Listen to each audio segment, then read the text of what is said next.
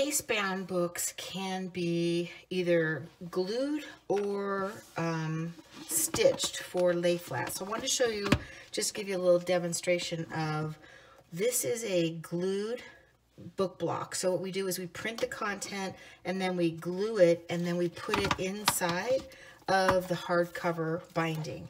So in this case, for example, you don't get a perfect lay flat book or journal because the spine is glued with a product called PUR binding, which is a really soft, flexible glue, but it still isn't a total lay flat. We are now offering true lay flat binding. So the difference between glued and lay flat is that we actually make little mini booklets inside of a book, and then these are stitched to lay completely flat. So you can kind of see there where the stitching of the little booklets. We have a little video on our site that shows how these little booklets are stitched and then put together in a hardcover case-bound book.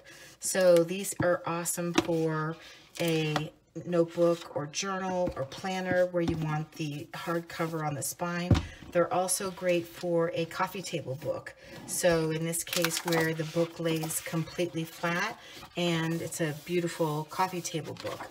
So case binding with either PUR glue or lay flat binding.